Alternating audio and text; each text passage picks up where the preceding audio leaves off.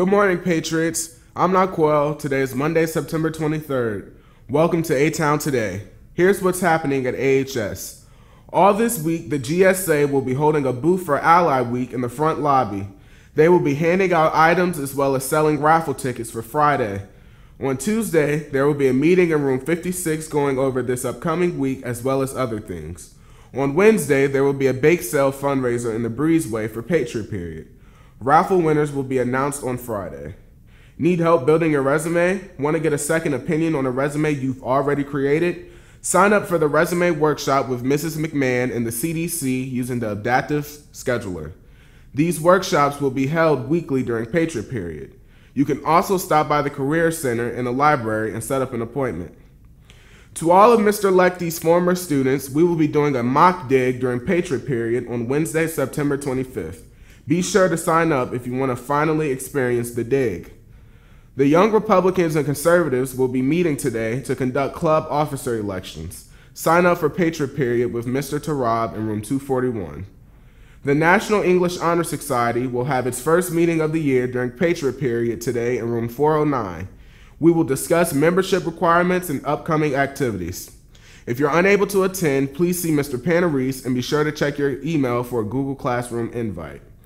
There will be an HBCU college fair in Richmond that will be held on September 28th. It is only open to seniors and space is very limited. Students must pick up and return their parent permission slips to Ms. Godow in the counseling office. Hey Patriots! On Wednesday, September 25th, the FCA is hosting a national See You at the Pole at 8 a.m. at the flagpole in front of the school. Join us for a time of prayer, worship, and fellowship on the morning of the 25th. Bagels and Bibles will be provided. Attention artists, the art department is starting a ceramics club for any student interested in working or learning to work with clay during Patriot Period. Our interest meeting will be today in room 55. Hope to see you there. For all students who drive themselves to school, some of our neighbors have requested that students not turn around in private driveways after turning on Hydraulic Road. Please respect private property and only drive on public roads. This week is Banned Books Week, a time when librarians and book lovers everywhere promote First Amendment rights and the rights of students to read freely and widely without the restrictions of censorship. To celebrate some of the great works of literature that have been banned in schools and libraries around the country, we've teamed up with our awesome library staff to bring you a literary challenge to test your book smarts. Each day this week, we'll read a short passage from a banned book.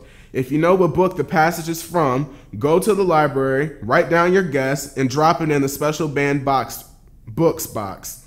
Each day, one name will be drawn from the correct guesses, and that person will win a fabulous prize from our librarians. Here's today's banned book passage.